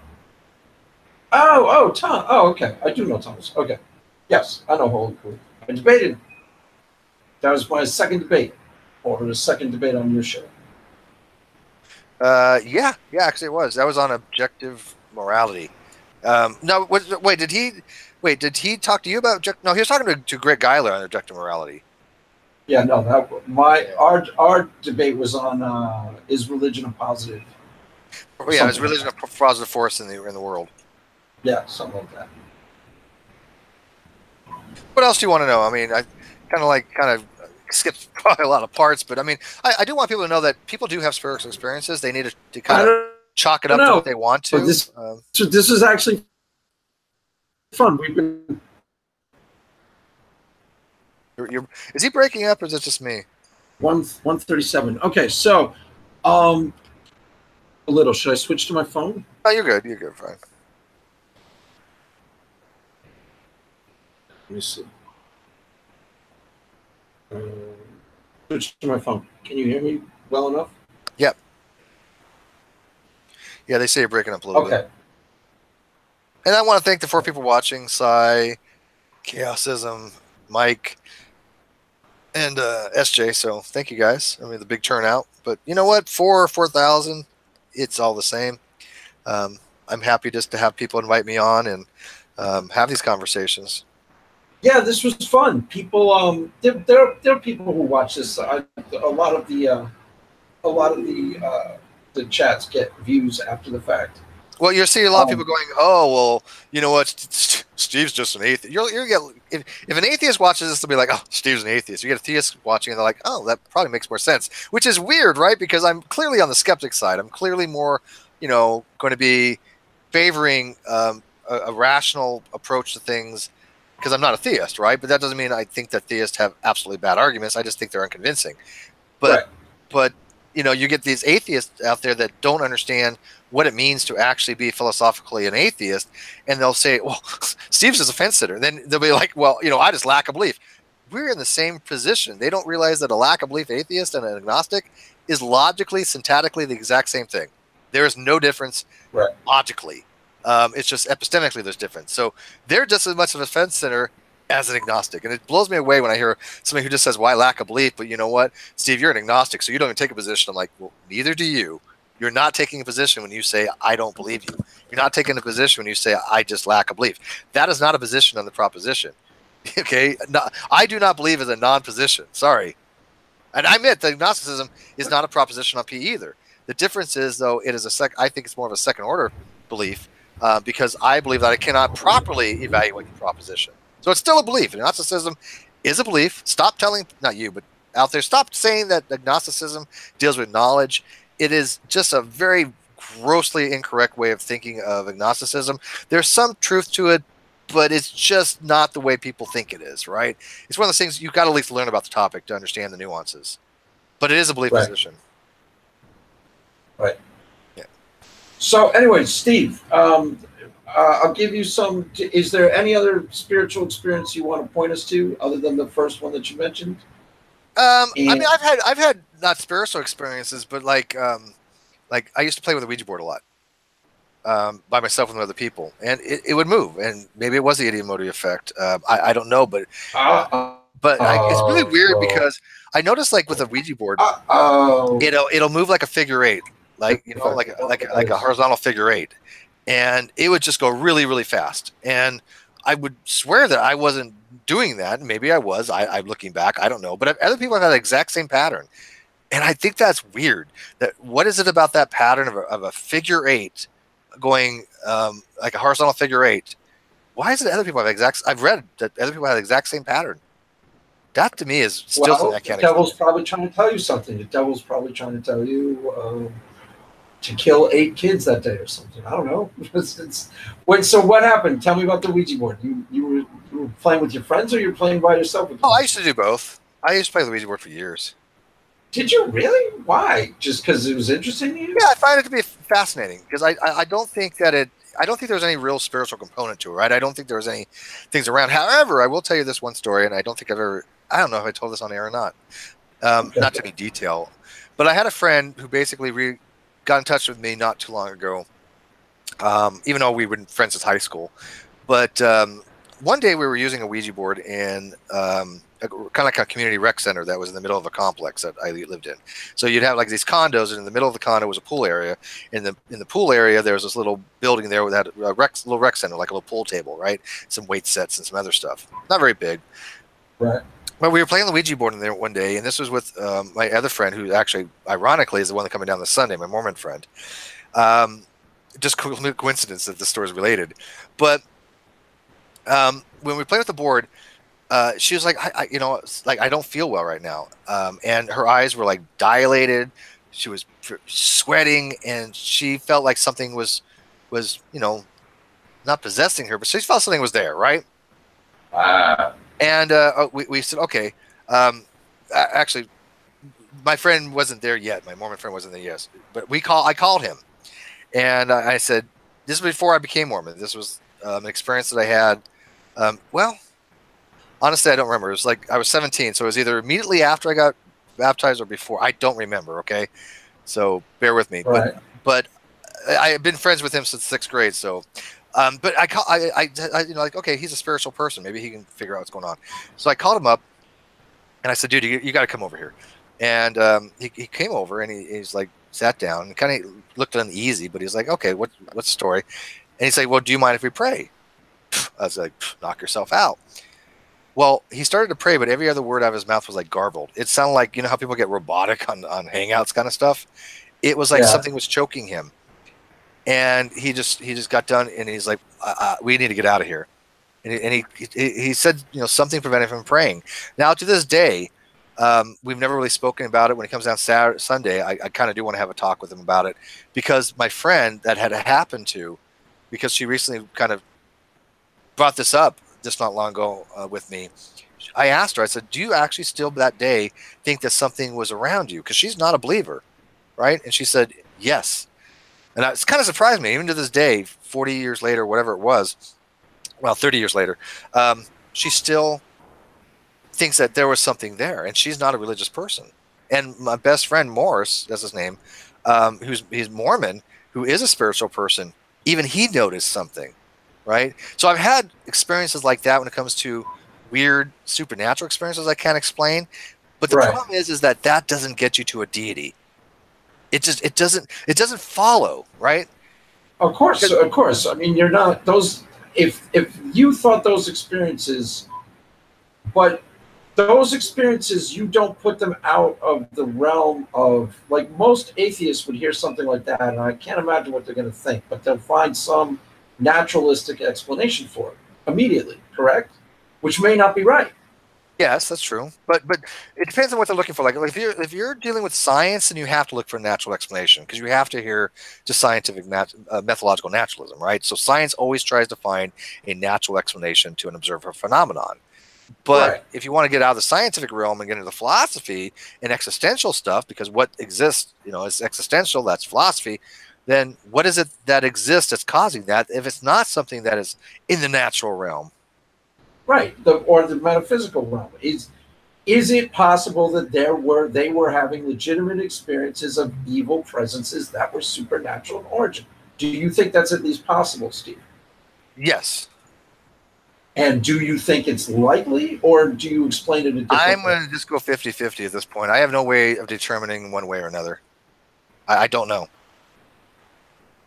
Okay, well, at least you're honest. See, a lot of people would discount it one way or the other because it doesn't conform with their already. I'm not an ontological naturalist, though. I'm not an ontological naturalist. I'm a methodological naturalist. So naturalism, just in terms of using to explain something scientifically, but you allow for the possibility that there is a supernatural realm to life. Is that how I'm understanding it correctly? Yeah, the only thing is that when people say like supernatural, I don't know what that means anymore. I don't know if there's a firm definition of what it means. If you want to use that as something that's not explainable by known natural things, that may be what it is, right? There might be something that we just don't know about. And some people have argued, and I think they may argue correctly, that supernatural just means natural we don't know about yet. Because I don't know what the line of demarcation would be between natural and supernatural. But yeah, I mean, I guess I'm just saying that you allow for the possibility that is some form of the spirit realm. Oh, certainly. Sure, why not? Okay. Yeah, I don't discount that offhand. Because I had experiences, but I don't. Right, but that's what I'm saying. Some automatically offhand and say it can't possibly be the actual spirit realm. There's got to be some completely natural explanation for that. Now, I had a lot of experiences like that prior to me becoming a Christian. Not necessarily, with demons attacking my friends, but experiences like that could not necessarily be explained other than naturally, and they were part of me, pushing me towards becoming a Christian, because I was like, why Christian? What is it about Christianity that you said of all the religions out there? What particularly was it that said this is the one I'm going with? Because there's tens of thousands of denominations of Christianity. Right. How do you know which one to pick, right? Right. I thought I told you the story though when I went to church. You kind of did. You kind of did touch on it before. Yes. Well, I just felt that night very strongly like the Holy Spirit. It's not that dissimilar from what happened to you when you became a Mormon, only a lot more intense. Well, let me ask you this thing. Okay, so you believe that you did feel the Holy Ghost, right? Yes. Okay. It's funny because I have related that story before, not so much on air, a couple times, but I've talked about it over the last 20 some odd years. How ago? It was 30 years ago, I guess. Wow, it's been a long time. And I've actually not mentioned the details about being Mormon, right? Just, have this feeling, and I've described the feeling, and people will be like, oh, yeah, that's the Holy Ghost. And then I'll say about it was a Mormon blessing. Oh, it couldn't have been the Holy Ghost. And I'm like, do you not see the problem here? Because they don't let right? I understand both the problem that I understand both how you see it as a problem, and I understand why they say it too. So there's I don't know how to explain this in any sort of coherent way, but if you're trained to think that the Mormon is a cult, then you're going to think automatically that can't have been a legitimate experience of the Holy Spirit. There are people who will trip out about like Catholics the same way automatically. Mm-hmm. It's kind of ingrained. No, Catholics. My friend, Jade would have never thought that. But she was a lot more liberal Catholic, Right. It depends on how it depends on a lot of factors.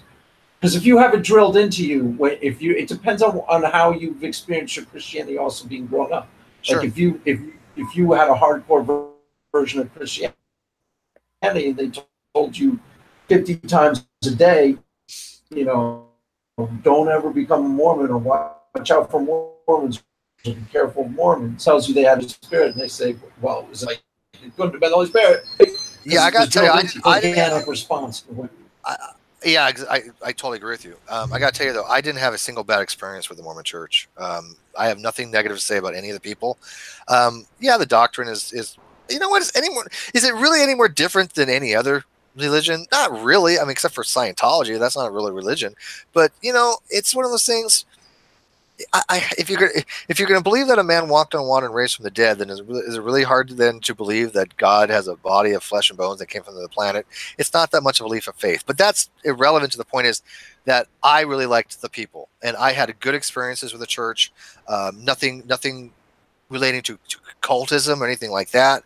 And people were like, "Oh, well, you're just Stockholm or something." I'm like, "No, I've known since I was 6 years old."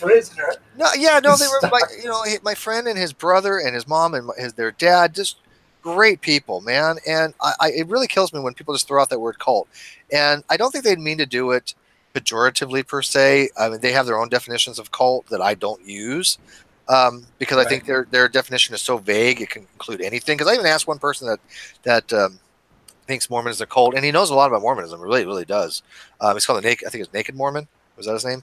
Was that his name? I don't remember. But there's a really, really knowledgeable guy on Mormonism. And I asked him, I said, according to your definition, the Boy Scouts are a cult. He's like, yeah. I'm like, does it really tell you anything then that is so ubiquitous that can be used for any type of organization? No, to me, a cult is, Jonestown, Heaven's Gate, those kind of things, right? I hate to even use it with Jehovah's Witness, although I've seen cult-like activity with Jehovah's Witness, and I definitely think that Scientology is a cult. Well, yeah, I mean, where you draw the line, it gets hard to say. It gets really, really hard to say. But I understand why people have a problem with some of the doctrine that is extra to Christianity. But as most Mormons probably experience Mormonism, it's kind of a variation of Reformed Christianity, not that different from. They don't live their life on a practical level that much different than an Episcopalian or something like that, because they're you know, they're not really taking the parts about it that are weird or out there. They're not really internalizing that and living those on a daily basis. That's where it could potentially become more cult-like. Does that make sense? What I just said? Yeah, no, it does, and also kind of show that certain denominations are more incorporating. For example, like the Catholics would say that well, the Catholics I knew would say that Mormons are Christians. A lot of Christians, exclude certain groups, right? I mean, the fundamentalists, the evangelicals, they're very exclusionary of who they say are Christians, right? It's the no true Christian fallacy, and to me, anybody who accepts that Jesus was who he said he was, he rose from the dead and all that stuff, that's a Christian. Now, granted, I may not agree with some of the things they say, but I really hate when people take people's labels away. If I say, look, I believe this is my position, and you're like, oh, well, no, it's not. Well, some of that backfighting between sects gets crazy. I mean, I'll listen to Christians, and then they'll start talking about Catholicism, and they'll start going like, the Antichrist is Catholic, and this is why Catholicism is heresy, and they'll start going off on it. And I'm like, that's completely unnecessary. On layman's terms, for someone who's a practicing Catholic, the things that they believe, they might have some false beliefs baked into the cake, but it's not my responsibility to take it out of them. It's irrelevant. How they live their life in before God is what's important. And I think that God would be the one that, if God does exist, then I rather let him judge than half the idiotic fundamentalists that I run into daily. Because if that's the person out there that's trying to convince me that God exists, God's not doing a very good job, because I'm not going to buy into what they have to sell. When I was listening to like my friend Jade, now I'm not a fan of the Catholic Church for obvious reasons, but I mean, I loved her to death and I respected her position. But I would sit and listen to her for hours, off air, on air, it didn't matter, because we would have conversations, never got embittered, never got embroiled. The only disagreement we ever had was over Trump. And I'm not a fan of Trump, but or I wasn't even over Trump, because I mean, we both realized he's shit, but more of a Reagan more than anything else than Trump. She was not a fan of Reagan. I happen to like Reagan, but I would still listen to her, right? Even though she was Catholic and I would never become Catholic, I still was engaging with conversation with her. And if you can't get engaged in conversation, you're never going to try to sway anybody. So if God wants somebody to convert somebody, having a conversation with them is the only way that's going to happen. Because if you find some asshole out there and some evangelist that's just going to like tell you you're wrong, you're going to hell, the backfire effect kicks in, you get in this entrenchment, and you're not going in to move your position. You're not going to listen to them at all. It starts with the real conversation. It's like, for example, one of the things that I thought was probably instrumental in my becoming a Christian is when I was in Italy, I was traveling with my cousin Janine, who was a devout Roman Catholic. Now, my mom's words on her, because she would always be suspicious of her because she's a devout Roman Catholic. So one night we're drinking in Italy, and we start having these conversations about religion.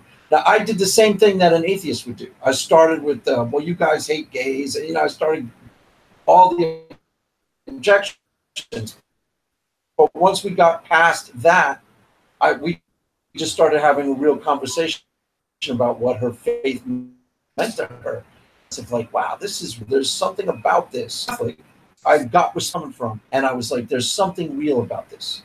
Once you got past the societal arguments. Does that make sense? The arguments that are baked into the cake, sort of. Yeah, there's certain arguments that, of course, that are just not going to go away, unfortunately. And I wish they would. And some of the ones I definitely wish would go away is all that stuff dealing with like whole gay people. When you have a bitter theist out there, like like Steven Anderson, talking about killing all the gays and stuff like that, that's just pure rhetoric that needs to just die out. That needs to be censored by everybody. That needs to be rebuked. That needs to be chastised and them called out for it. There's certain types of dialogue that is just not appropriate in 2018. Right. And that's it. That's one of them. I mean, you can say, look, I don't believe, I'm not gay. I don't believe in gay marriage. That's fine. That's your position, right? But when you advocate violence, you're done in my book. There is no discussion on that. Right. Well, that's right. That's not a rational, reasonable point of view. All I'm saying is that when I started talking to my cousin, I took the point of view of the secular world. I was you. I was an atheist. I was like, she's telling me she's a devout Roman Catholic and it means so much to her. And I start off with, well, the church is so anti-gay. You know, defend the church position. And she, you know, she didn't do it all that admirably, but I can tell that she herself was not necessarily anti-gay. That was really the important part. Mm-hmm. Does that make sense? Yeah, definitely. But I do got to cut this about short here. I was going to show. By the way, the show is going to be early tonight. We're going to be doing it at 3, not 5 Pacific time. So we're starting in about an hour. All right, so I'll say my little piece and then I'll let you say goodbye. So this went really well, Steve. We got a little bit into your spiritual experiences, but also, you know, I wanted to just get a much better sense of who you are and what you do and why you do what you do, which I thought really came through loud and clear. So, you know, like I say to so far every atheist or every agnostic, now there's 2 categories I've had on my show, it's always gone really well. So the door is always open. Mi casa es su casa. You are welcome back anytime if you want to talk about anything. And you go ahead and say your piece and say goodbye. I thought this went really well. Well, I do appreciate it. I'm always thrilled and honored and humbled even to be asked to do these types of things. Doesn't matter the size of the channel. Doesn't matter if you know what the beliefs are. If you can have honest dialogue, and you clearly know how to do that. So props to you on that. To the theists that are listening that ever watched this video, you know, I hope they take something to heart by what I said. How to advance the argument if that's what their goal is. I suspect that the people leaving the comments, you know, probably will be supportive for any atheist out there that, you know, runs this narrative. Well, Steve's just an atheist. I recommend just go watching my videos and learning about the topic a little bit, understanding epistemologically what agnosticism really is about. Don't call an agnostic an atheist. It's just wrong. It's not. If you want to promote the truth, right? It doesn't matter whether you're an atheist or theist. I think both positions want to think that they're promoting truth. But when you're promoting something that clearly is not the truth, and it's because of ideological positions, and we both know this happens. We know a lot of theists even do this, not in your guys' group, but in the the young Earth creationists or the flat Earth group. I think they're just demonstrable liars. Don't be like that. You know, if you want to know more about it, message me. If you want to know more about my musicians, you want to know more about the show that we do, please, by all means, message me. I'm happy to try to talk to anybody, just not while I'm doing the show, because that's difficult. I get messages like exactly like 1 minute before we go on air. I'm like, I don't really have time for this, you know. But anyways, Chris, thank you for having me on. Again, I do really appreciate it, and I'm happy to join you anytime you got a panel or anything time you want somebody just to kind of, you know, run. Yeah, man, come on, yeah. School us about whatever. School us on science or philosophy. And yeah, this was Thanks, awesome, buddy. Steve. Thank you for coming on. And thank you, live chat, Shane, Stickman, Casimir had to go, Sygard, all you guys. Thanks for watching this. Peace, people. Peace. And let me cut this, and we.